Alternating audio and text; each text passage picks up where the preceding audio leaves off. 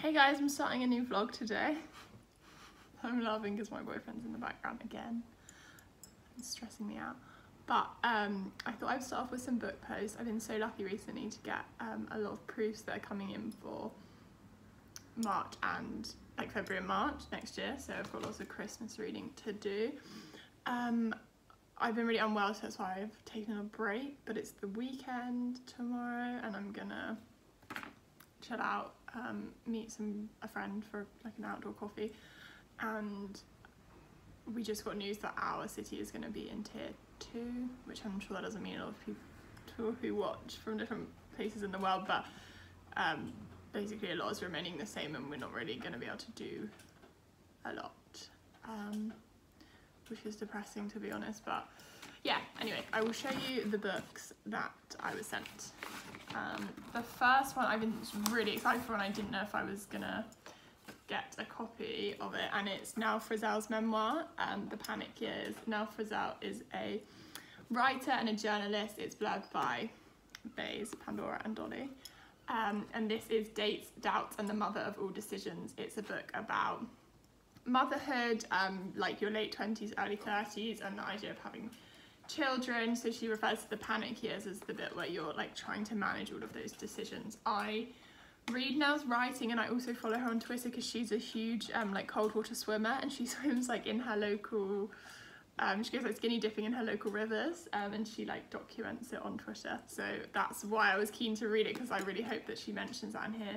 This was due out like earlier this year, but it was delayed because of the pandemic. But it says, raw, hilarious and honest, an arm around the shoulder and a campaign to start a conversation about. This is a memoir, a feminist text and a piece of social commentary. Love the proof cover, love the colours. So yeah, I'm gonna read this probably next month. It's out in February. And that came in from Penguin, did I say that?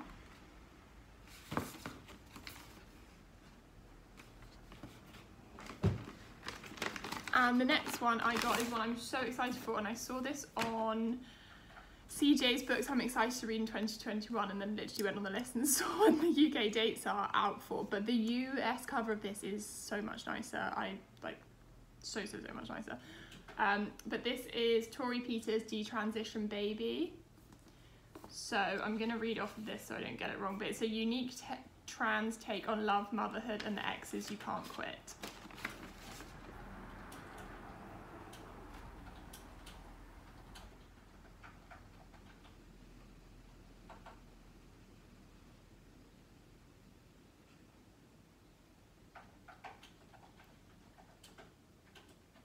So it's a portrait of 3 women, trans and cis, who wrestle with motherhood and family making, destined to be a 21st century classic. I'm not sure if the author is trans. I'm going to look that up actually, because I think that would be interesting. But they have written 2 novellas before this, and this is their first full-length novel, so I think it will be really beautiful and potentially quite sad. Oh, it's blurred by Claire Lombardo, who wrote The Most Fun We'll Ever Had, which I mentioned in my bookshelf video that people were talking about. So yeah, that's really exciting. I will add those to my proof shelf that I keep all my ones on. And I was wondering if you guys would be interested in me doing a video like the end of this year about all the proofs I have that are coming out like in the spring that I'm excited to read, and maybe then you guys could comment on which ones you like want me to read and review, so you could pre-order them if that is of interest to you. But yeah, I've got work today, and then I'll probably catch up with you on the weekend when I'm going for an Arctic dip. Good morning, campers. It is day, God knows what, of 2020. There's another weekend inside. It's actually such a beautiful day, as you can see. I'm blinded by it. So I'm gonna go on a walk in a bit. My boyfriend's just out getting croissants and coffee to start our Saturday right, and you can hear my washing machine going. My airer is here ready. But what have I done this morning? I just finished Pizza Girl by JiYoung Frazier, which I think I started in my last vlog. I just finished it. For like 100 of the 190 pages, I was completely indifferent. Like I was really considering DNFing. I was like, end of the year, getting to stuff, and then it suddenly got so sad. It's about, as the title suggests, an unnamed narrator, pizza girl, who is 18, pregnant, really unhappy with her life, working in a pizza shop, and she like sort of gets infatuated by one of her pizza delivery people that she delivers to, this woman. But it's also a lot about grief, dealing with grief, alcoholism, intergenerational trauma. I did like it. The more I'm thinking about the themes, the more I'm like, yeah, that was an interesting exploration. But it just took, for a novella, well, it's not a novella, but like for a very short book, it took a lot for me to get into it. So yeah, middle of the road for me. There's also one really problematic comment where, like, we don't really hear a lot from many characters. I thought I folded down the page. Obviously didn't. But basically the protagonist is like talking to someone, and she's like, oh yeah, I miss my grandma too or something. She's like, oh, I didn't know my grandma, all I knew is that she hated black people. And then the conversation just moves on, we never hear about it again or anything else, and there's no other black characters. Like, I'm just getting a bad hit recently with racist books, but that just seemed like completely unnecessary to me. So yeah, I wasn't into that, but yeah, not sure, still collecting thoughts. What else am I gonna do today? I'm about to sit on that bed with my iPad and Apple Pencil and draw my thumbnail for my most recent vlog, the one you would have seen before this. I think I have another book. I have another, like, what are they called? You know what I mean, like the cover image to do.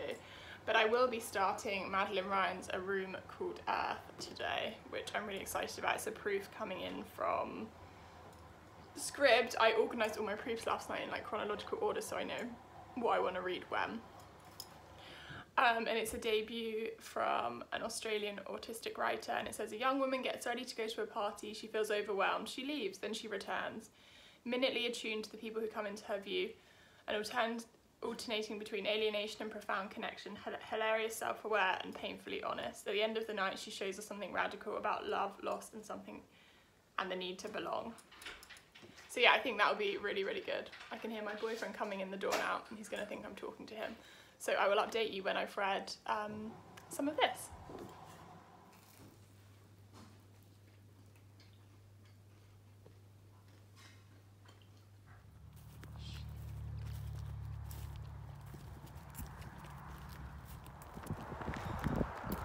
It's for the vlog.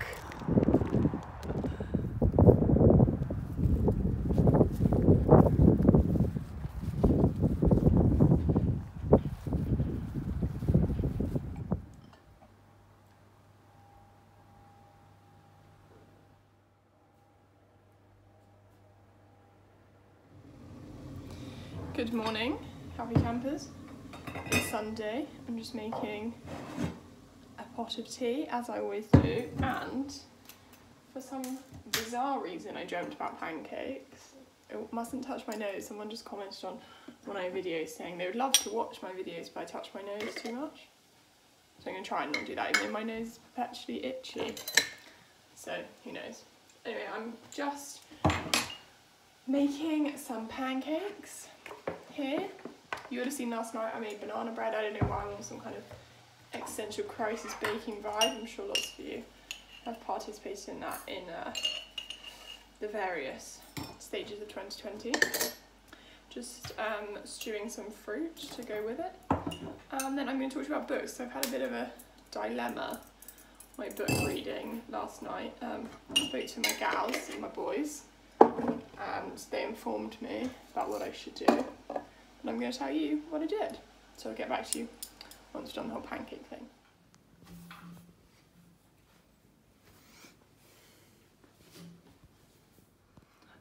I am ready for the day. You can see my boyfriend's toes in him, just trying to convince him to make a video. Maybe you'll see the video by the time this is up. We've done all our chores, so I was just going to chat to you about some books and what I was reading last night, because I started, which I told you I was starting, A Room Called Earth, and I really want to love it. It's a debut, it's Australian, but I'm really jarred by the voice. So it's like first person present tense, like inside the head of one person set over one night.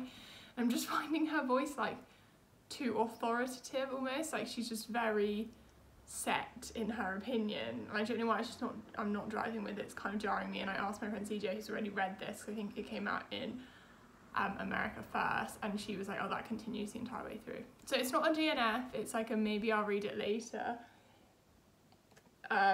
because yeah, I'm not sure. And then I asked my friends, the book hotties, what I should read, and I sent them a picture of my shelves, and Jalen from the Bar in the Bookcase was like, oh my god, I just finished The Secret Lives of Church Ladies, you've got to read it. So it's a collection of short stories, which I thought, at first I was like, oh, maybe I don't want that, maybe I want to sink into a plot, but then I was like, my attention's quite crap, so I'll give it a go, and I trust his opinion. And I read the first 2 stories and loved them. So they're all, I guess, I don't know, oh, I don't know if they're all, but they're like so far all centering around black women and girls who are members of like church communities, basically, as the title suggests. And so far one was about like 2 women in a lesbian relationship, and how, or not even a relationship, just like a lesbian situation, and how they are reconciling that with their faith. And then another one who were this couple who were hooking up in a hospice car park where their mothers were both in the hospice, which was quite funny. So yeah, I really like it so far. I will keep you updated on that one, and then I might come back to this later. I'm gonna film some videos now, and then I will do some reading this afternoon. I'm going out for a walk with a friend, and I have a meeting for like a university lecture. So yeah, that's my Sunday, and I will get back to you when I read something else.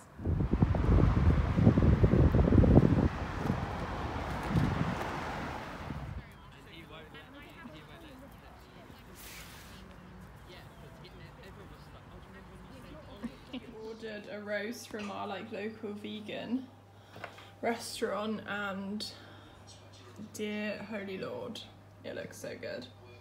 Got the vino, got the candles, got the cute boyfriend. But yeah, I'm so excited, and we also got dessert. Hello guys, it's 2:30 on a Monday. Feet my hot water bottle. Not really sure why I'm checking in. I haven't done much reading. I started a new audiobook called Black is the Body by Emily Bernard. It's a collection of essays from a black female scholar in the States talking about her experiences with race and her family. It's super interesting so far. The first essay was all about her teaching a group of majority white students about, she's an African American literature professor, talking about teaching a book that uses the N-word, and I thought it was so interesting, especially since I raised recently reading Kevin Kwan's book and using it. And I also had a discussion in my university class about the reclamation of words, and sorry if you can hear that, there's so much noise going on. My boyfriend's giving a lecture, like an online lecture, to a group of people in the other room. Also very personal, just he obviously teaches at a Dutch university, and he just came in to say that one of his students didn't believe that, like, doesn't talk, like, just basically said, like, what are you talking about? He was giving a lecture on the hostile environment and came in to say, what are you talking about? Slavery finished 400 years ago. So in case anyone is under the guise that the next generation of European or British people in university are all actively anti-racist, there's a big plot twist there. So that was depressing. But what else was I talking about? This audiobook's really great and very relevant to what I'm thinking about at the moment. And then I also want to read I Hate Men this week, which I featured in my last vlog. And I just filmed a video with all of the books I want to read by the end of the year. So I'm on deadline for my application to my master's, so that's stressing me out. I've already cried twice today. Sweet. And until that's over, I probably won't be doing much reading, to be honest, but I have been audio booking in my breaks, which is nice. So that's the only update there. I have nothing even nice to show you. It's so gloomy outside, and it's a very Monday, but I'll get back to you when I read something later in the week. That was unnecessary. Hi guys, I literally, rude, I've tried to start this video, this clip, my mind is in 1,000,001 places. I tried to start a clip this morning and then, stop. I was interrupted by a phone call from my brother. And now my whole day just proceeded to fall into chaos. I did get new glasses. They're quite cute. And I got my hair cut. Not that you can really notice, but it feels nice. Got 2 pairs of new glasses because I lost one. And then I thought, as backup, I'll get 2. But I kind of regret not. I lost those cool square gold ones that you guys actually loved. I also got these ones, which on the website look really green, but they're not. Well, they are, but maybe they just get lost in my hair. And then these big pink ones, which I have had before. But I got them in the Black Friday sale from Glasses Direct, if anyone cares. But I rate their glasses because they're quite cheap and I lose my glasses all the time. Anyway, you're not here to talk about glasses. I'm here to eat Snacker Jacks and tell you about what I've been reading. Both. It's so dark and I need to film my wrap up. I finished The Secret Life of Church Ladies. I loved it. Agree with you, Jay.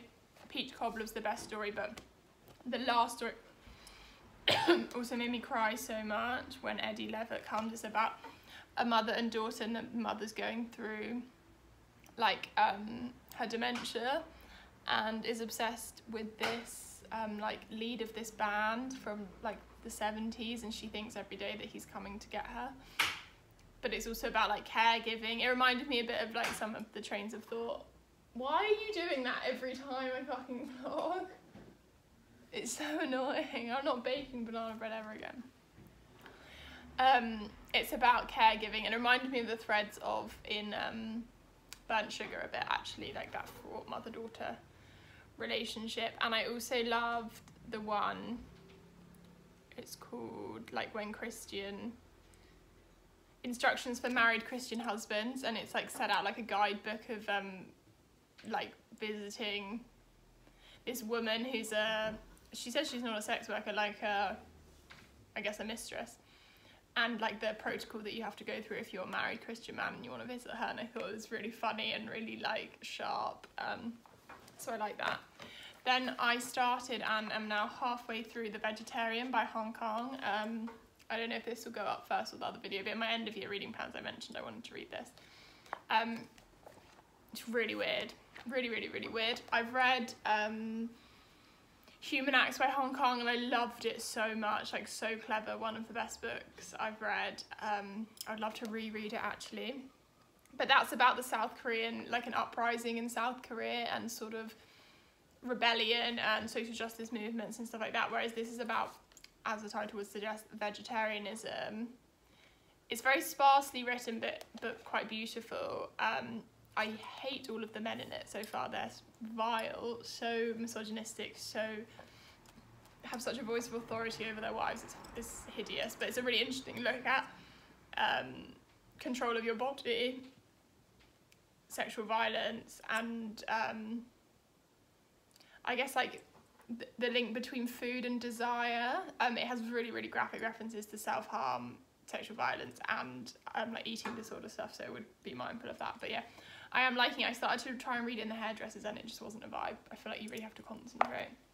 But that's my reading update. I'm gonna now film my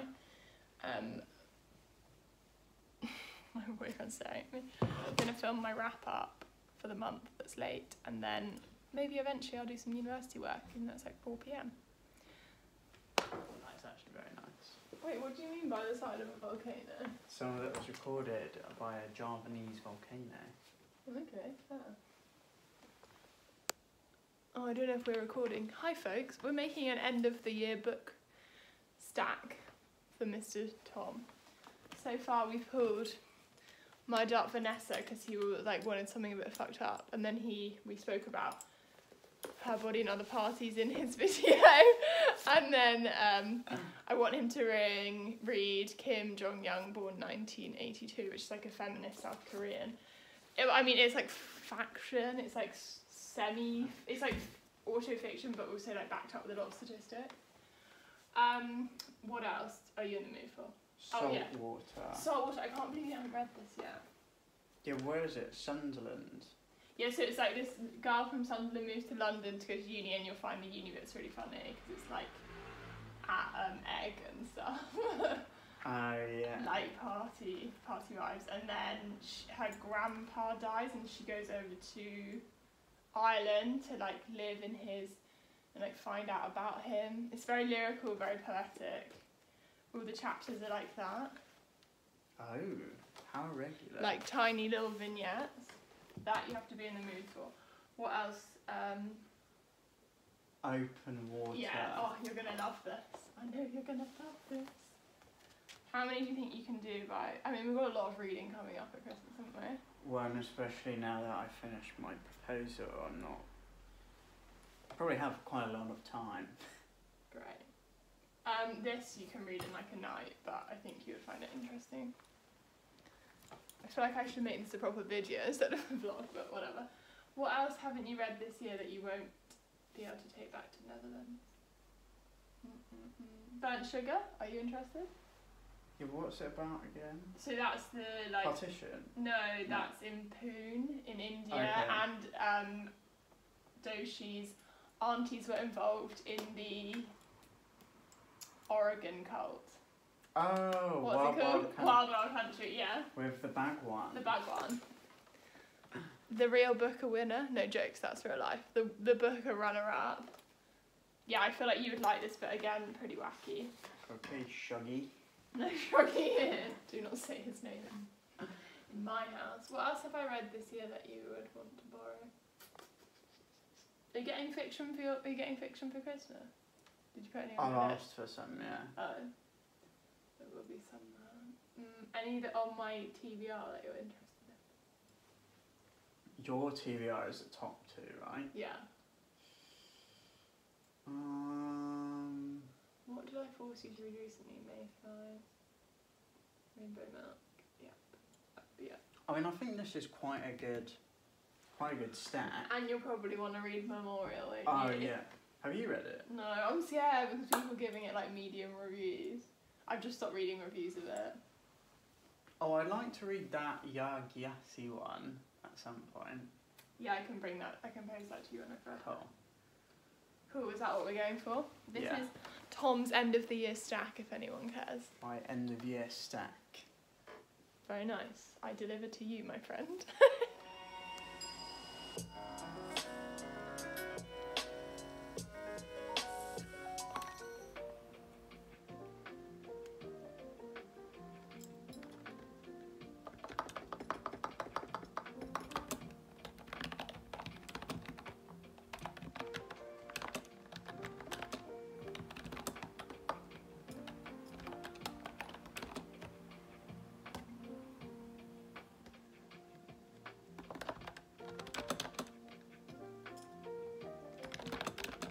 Mushroom and avocado. In a toaster? Yeah.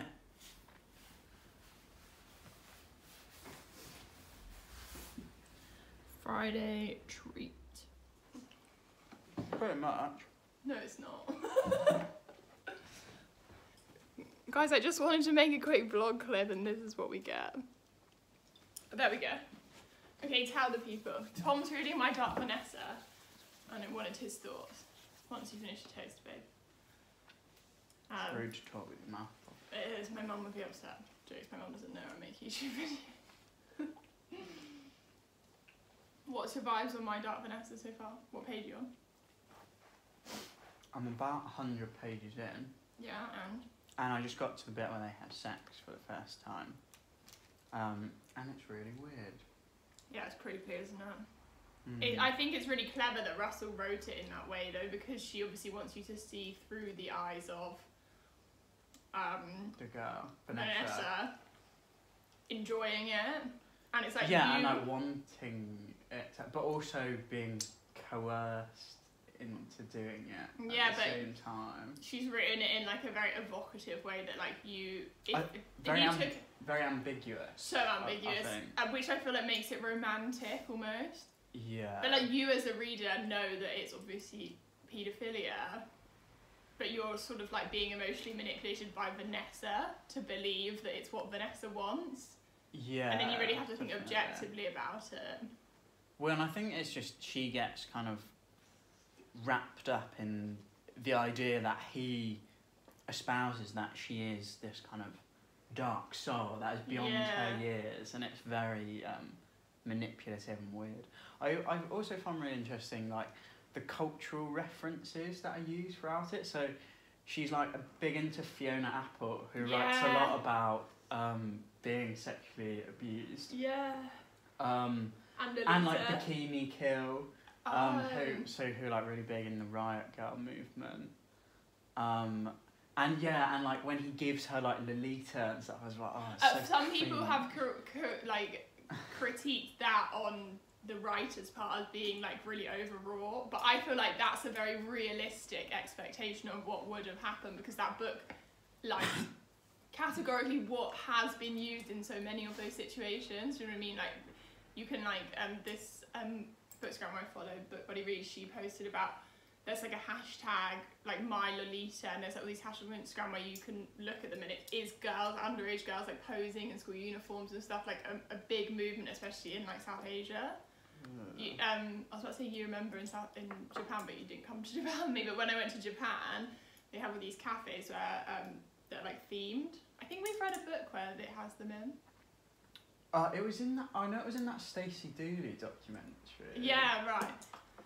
But yeah, and they dress up, like one of them's like maids or like Pokemon or whatever. But there's one where they dress up as schoolgirls, and I remember walking past them and being like, "There's like a phenomenon of." Like the overt sexualization of underage girls. So I feel like the use of Lolita as a cultural marker was completely spot on, even though it does feel cringe. Yeah, well, and I just feel like in these types of romances, it always seems to be English teachers. Yes, yeah. I feel like the literature. No, I so feel like that.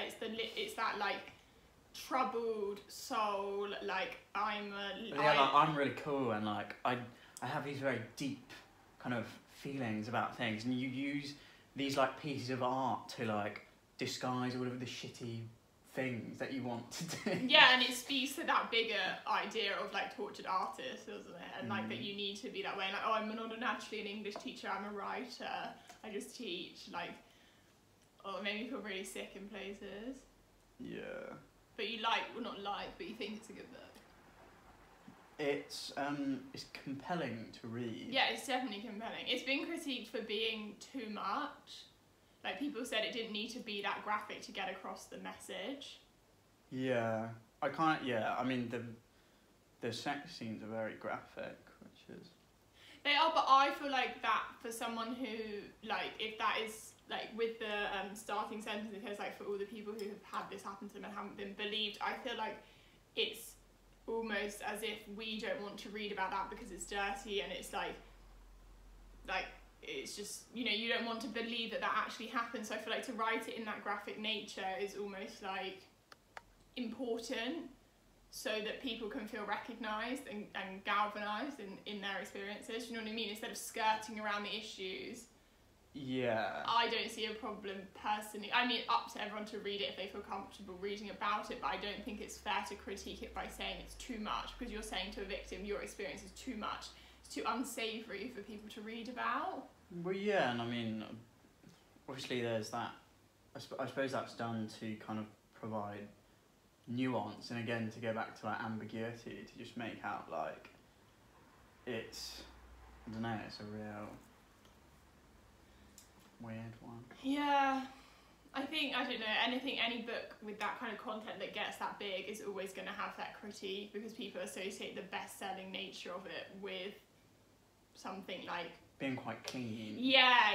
Also, like, you know, Louis Theroux talks about, like, his interest in the macabre and that kind of idea of, like, voyeuristic tendencies as humans, and I don't know if it leans into that, but I wouldn't say you read it to participate in that. You're obviously disgusted while you're reading it. But I think, I don't know. There's also an interesting discussion because it was published. There was a memoir published like 3 years before that the author said that My Dark Vanessa's ripped off the story. Right, okay. There's some interesting debates about that. But yeah, it's a hard one. We'll look forward to your final review. It gets even grosser, to be honest. Well, anyway, that's our update on My Dark Vanessa. you guys requested more Tom content. Here he is. Smile to your fans. Thank you for your kind words. Now you can turn off the camera. Goodbye, everyone. Oh my god, I'm so out of breath because the Sainsbury's man just came to drop off the shopping, and I don't know if anyone else, this is probably like a UK thing, but like they don't bring plastic bags anymore, which is great, 10 out of 10, but you have to like, they bring these crates, then you have to throw all the food from the crates into your bags and then carry it up to your flat, and you're like, feel so awkward that the man's there waiting for me, so I'm like, hurry, hurry, hurry. But that's why I'm out of breath, because then I obviously don't want to leave my shopping in the hallway of my flat, so then I carry it all up, like 5 bags, and my boyfriend's not here, he's getting a haircut. But anyway, I basically came to sign off the vlog because I finished The Vegetarian last night. It sort of lost me towards the end, to be honest, guys. I don't think like this was the kind of book I should be reading right now. Like, I feel like I need straightforward, I need characters that I can relate to or like see some point in. I did really like it at the beginning, I liked the vegetarian aspect, but the narrative leans heavily on dreams, and I didn't mention this in my anti-TBR tag, but I'm not a big dream person in books. Like, it's like in real life when people tell you their dreams, like 9 times out of 10 I'm absolutely not interested. And I know I do it to other people. I literally did it to my boyfriend the other day. Like, I had this really intense dream about polar bears, guys, and I'm doing it, but I've been dreaming so much about the book Interior Chinatown. I don't plan on reading it, but if anyone has read it and they liked it, tell me, because maybe the universe is sending me subliminal messages that I need to read it. But anyway, enough about my boring dreams. This book talks a lot about dreams. Talks also a lot about trees. That was creepy. Sorry, it's my shopping bag falling over. I'm just not sure it's for me, basically. I would give it like 3.5. I can understand it's like an interesting piece of literature and I enjoyed reading it, but if you were thinking about it, I would, or if you've read it and you're not sure about Hong Kong, I would recommend Human Acts. I love that so much more, but that's set so much more in the, like, it's rooted in a piece of social justice history, and it's about the uprising in South Korea and the students, and I don't know, I just relate to that a bit more. It did have a fantastical element because there's this part where like the bodies are talking to you, but I could sort of get on board with that because the rest of the story was grounded in reality, whereas this one, I would say, was less so. But it does deal with sexual violence really aggressively, rape culture, and just the men in this book are disgusting, basically. But I'm glad I read it, but I don't think I would, like, wholeheartedly pass it on to everyone I know, sort of thing. My mum really liked it, weirdly. I'm gonna sign off this vlog here because I've like got a like a busy weekend. I like have some family stuff I need to sort out, so I thought I'd just tell you what I'm gonna read next. I'm gonna read The Lying Life of Adults by Elena Ferrante. This is my first Ferrante, I know. Finally, my mum will be so happy. But me, CJ, and like Kieran, Grace, Jay, we're all reading this and we're going to talk about it. We thought it should be a nice thing to do. December. So I think Grace has read the Neapolitan series, but I think this is everybody else's first Ferrante, potentially. And I'm really excited because people were saying how much they're loving it already, so that's good. And I feel like it's what I need to like get into a nitty-gritty drama story. So I'm excited about that. I don't know if I'm going to vlog it because, as I said, I have like family stuff to do this weekend, but I will be updating you on Instagram. So all of that being said, thank you so much for tuning into this vlog. I'm sorry that it was quite a boring one, but I will be back next week with some more vlog content. So thanks for watching. Bye.